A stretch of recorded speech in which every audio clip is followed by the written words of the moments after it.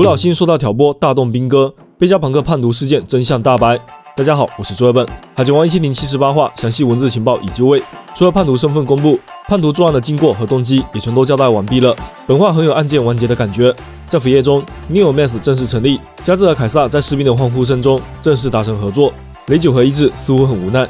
正片开始，司徒西用他的私人电话虫联系战逃丸，提醒他黄猿很快就要抵达这里。世界政府采取了极端预防措施，并计划让海军成为后备力量进行支援。这一切基于两个原因：一是贝加庞克的研究已经超越了奥哈拉的发现；二是与奥哈拉不同，弹尖岛拥有防御力量。这就是为什么世界政府采取了远超一般屠魔令的行动。人们开始从这座岛屿撤离。镜头来到弗兰奇，他因为半个身体被石化，无法行动，但依然能够说话。毕拉格拉斯哭着问 S 蛇是谁下达了命令 ，S 蛇没有回答，然后一脚将毕拉格拉斯踩爆。镜头来到罗宾这一组，罗宾觉得当大家都在忙着与炽天使交手的时候，本体那边可能会发生什么。阿特拉斯说有一个废弃的实验室已经被封闭很久了，于是罗宾让阿特拉斯带他们去那里。镜头来到山治这边，娜美抱着爱迪生，布鲁克灵魂出窍，准备去寻找贝加庞克。山治则与 S 莎继续战斗，他站在 S 莎面前，并让 S 莎打他，但对方的攻击几乎没有给山治造成伤害。山治说出了本话经典台词：“你知道这叫什么吗？这就是爱的力量。”虽然可能又犯花痴了，但说明山治现在不仅可以使用杰尔玛的力量，而且没有失去情感。加治口中的失败品成为了真正的完美作。镜头来到路飞这边，由于炽天使身上依然燃烧着火焰，所以路飞等人还无法控制住他们。突然 ，S 鹰从战斗中消失了。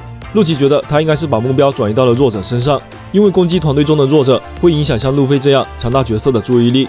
这波吹捧我给满分，陆奇一下子就夸了路飞两个优点。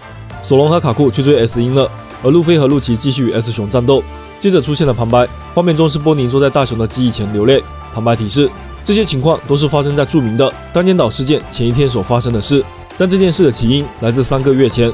接着是一段回忆杀：3个月前，圣地玛丽乔亚接到了一条来自单尖岛的消息，某个神秘人举报贝加庞克正在研究空白的100年。世界政府于是派出了特工去调查，结果他们都在回来时失踪了。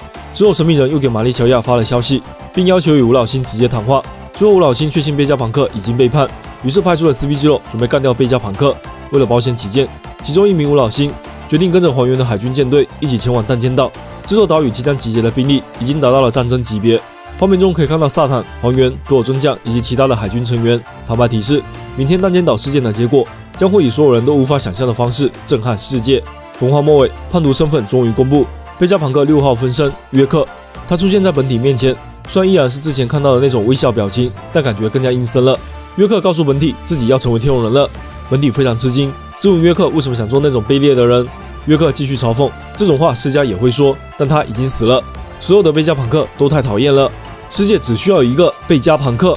以上就是海贼王1078话的详细文字情报啦，下周不休刊，已经迫不及待想看约克黑化的表情了，期待一下后续的全图吧。我是作业本，下期见啦。